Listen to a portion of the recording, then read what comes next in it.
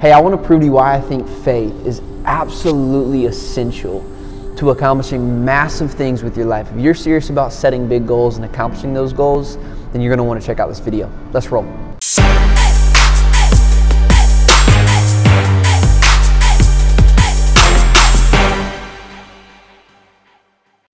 Hey, welcome. My name is Ellis. This is the first ever Think Wealthy scripture series. And what I want to do a couple times a month is just open up God's Word and begin to look about what does that teach us as entrepreneurs, as investors, as those whose calling is to build and steward capital for the glory of God and the good of others. What can we learn from God in His Word that applies to us? And in this video for today, I want to talk about faith.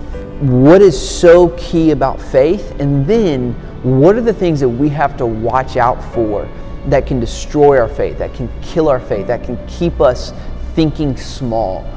And so where I want to start with today is Hebrews 11:1, because this, if you're asking, well, what is faith? Let's define faith.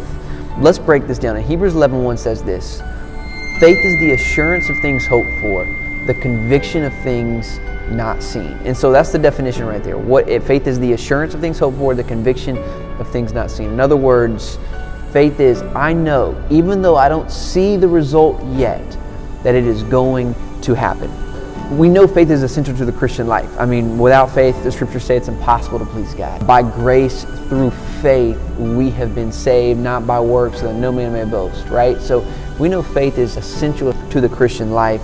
It's what we place our hope in, right? Faith is, we know that Christ will return. We place faith in what Christ has done for us, and we place faith that Christ will return. It's key to us as Christians, but it's also key to us as entrepreneurs. What I mean by this, the best entrepreneurs, those who really accomplish massive things with their life, they have faith in the end goal of what God has called them to, or whatever that is. Even though they don't have all the answers yet, they have faith, they have conviction that I will get there.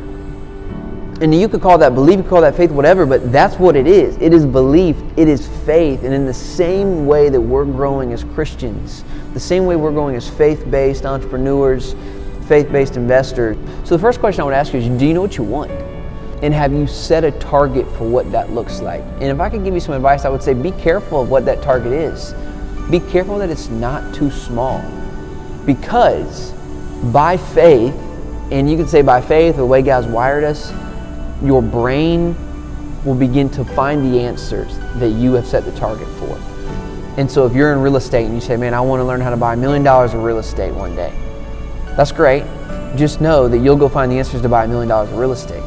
But if you say, I want to go buy $1 billion of real estate, the answer is true as well, in that you will begin to find the answers. You'll begin to find the relationships. You'll begin to find the partnerships to go buy $1 billion of real estate. And so, do you know what you want? Are you clear in your target? And is it big enough? Is it big enough? Remember this, you can't get answers if you don't know what you want, and you can't solve for what you don't have answers for. And so, by faith, I think all of us as faith-driven investors, faith-driven entrepreneurs, we have to really get clear and really spend some time with God and asking God, what are you calling me to? Is this big enough? Am I setting these goals, or am I setting these targets based on the environment that I grew up in, based on what my parents said was right, or is this really from you? Is this really from you? And I believe that we serve a God that wants us to thrive and flourish and accomplish massive things for His kingdom. And so I would just say, man, if it's small, consider why. Is it because you're fearful of going to the next level or doing something big? And so faith is absolutely essential to us as investors, as entrepreneurs. And here's the thing that I want to cover in the next couple of minutes is, if faith is essential, what then should we look out for that could destroy that faith? What do we have to be aware of as faith-driven investors that could destroy that faith, or distract us, or even just cause us to shoot too low and not accomplish bigger things? I got 5 things for you today. Make sure you write these down and don't miss these, because you're going to want to go back and say, because these things happen to all of us, so you're going to want to see, man, assess, am I struggling with this? Is this attacking me? Is this taking away from my faith? Okay, and so here are the 5 things. Number 1, It's fear. Fear will kick in when you set massive goals. No doubt about it. Anytime I say, man, we're going to go after this, here's our goal, I get really excited about it. And then I let it sit, right, for an hour, maybe overnight. And I wake up and the next day I'm thinking, oh, that's scary. Man, I don't know if I can accomplish that.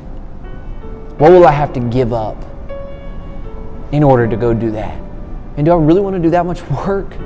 What will my wife think? I make all these excuses. Why? Because fear kicks in. That spirit of timidity. It's saying, Ellis, you can't go do that. You can't go do that. Man, you don't have that experience or that track record. And so, all I want to say is this, it takes the same amount of energy to move backwards as it does to move forward. And so in those moments, catch yourself, realize that's a fearful thought. God has not given me a spirit of timidity, but a spirit of power and love and self-control. And so I can conquer that fear and address that. Think positively, begin to think differently. Just be aware of that, as that is fear and that is not from the Lord. Number 2, I love this one, man, because this is so big for faith-driven investors, is that you can only attract what you feel worthy of. And this is the gospel, folks, right? That you have been purchased by the blood of Christ, that God has already said that you, no matter what you do moving forward, that He has already declared you His son or His daughter. And that makes you infinitely worthy. Why would amazing things not come my way? Why would I not be able to attract great people and more wealth and more opportunities? Because God is infinitely worthy. And when we see this so much, like even in the relationships where people stay around too long in a toxic relationship. Why? Because they don't believe that they can go find better. And so this is the same case about money. Same thing, about opportunity. Are you in this position because you don't see yourself worthy or deserving of getting more? And I would say, man, go back to the Gospels, that God has called you His child. You are the son of an infinite, eternal, and amazing God. And so consider that. Have you wrestled with that? Do you understand your identity and who you are in your worth as a believer, as a child of God? Number 3 is this: we don't want or won't allow others to be our teacher. I got it all figured out. Or I don't want to go learn from someone else. I don't need those gurus or whatever. Listen, I just don't understand that mentality. If someone else has the answers already and that can give, and I don't have to go spend the same amount of time they spent to go learn those answers, why would I not hire them, invest in them, go spend time with them? Mentors or teachers has changed the game for me. And this is what I realized early on. Money, I do not serve money. So I will trade money and as much money as it takes for what? For time. And what mentors and teachers give me is my time back. And so of course I'd be willing to exchange money in order to get time so that I can go create more money, so I can go create more opportunities, so that I can go create more generous opportunities in the world. And so don't be hesitant about looking for mentors or teachers in your life. Receive that and realize God has placed them in your life to give you back more time and more opportunity. The number 4 killer, this is so huge, and this hits every time that I share this, and people are like, wow, Ellis, I need to go work on this one. And this is going to hit because this is hard, and this is one of the hardest ones on the list. Number 4 is that the people around you are not believing. And I don't necessarily mean they're not Christians, because maybe your spouse is a Christian or a follower of God, or your children are. But what I mean is that they don't share this massive belief and massive drive that you have to want to go do something big. And that is such a killer. It is such a killer if you're scared to share with your spouse or share with your parents or your kids about the big things that God's placed on your heart and on your mind, then that can be a massive hindrance to you. And so a couple of things that I would share. The first thing is this: you got to admit and accept that it's your fault. It's your fault that significant other is not on the same page as you. It's not their fault, because you have been going through this journey of developing this faith and thinking bigger, and you haven't done a good enough job yet of bringing them along with you. All of these I've learned kind of by observing and studying millionaires and mentors. Number 4, the one I'm telling you right now, I learned that by watching me. So this is the one where I've failed the most. And I remember, like, I was a pastor for 6 years. We needed different ways to continue to build wealth, support our ministry. I never thought I'd be a full-time investor and entrepreneur, but here we are today. But I had to go through a journey, and I remember reading books, Think and Grow Rich, Millionaire Success Habits, and just so many books that were stretching my mind and causing me to think different about money and wealth. And I was consuming a lot of things. I was going to conferences. I was hanging around people who were thinking bigger and differently.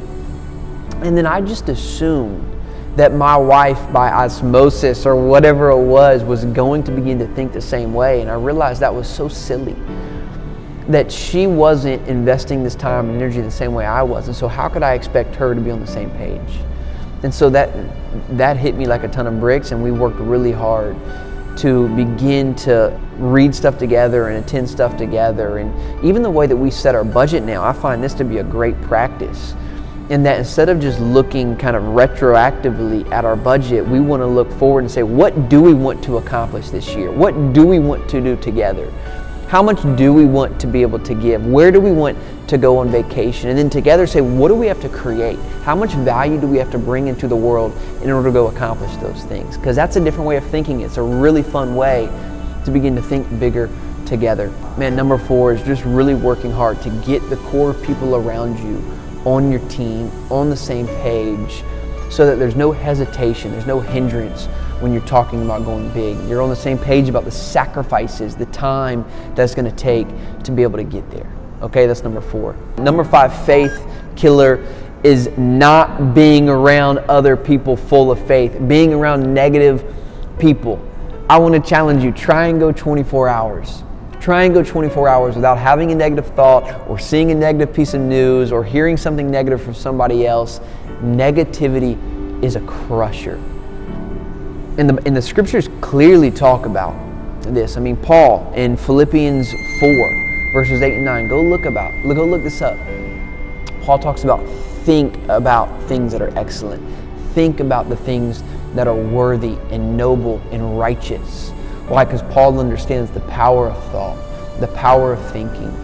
And if you're around people who are bringing you down, who are negative towards your goals, this is such a killer. And call that out.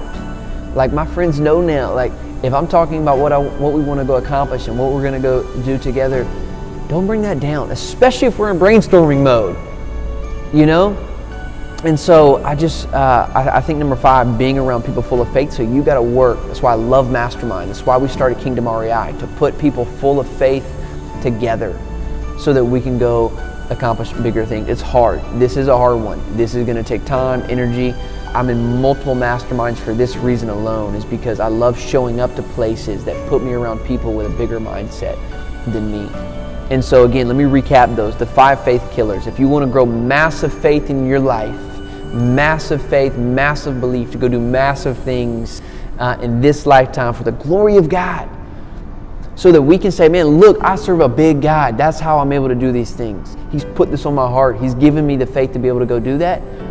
The 5 killers that you have to watch out for, you have to work through, is fear, is you have to feel worthy, right, of being able to attract what you feel worthy of.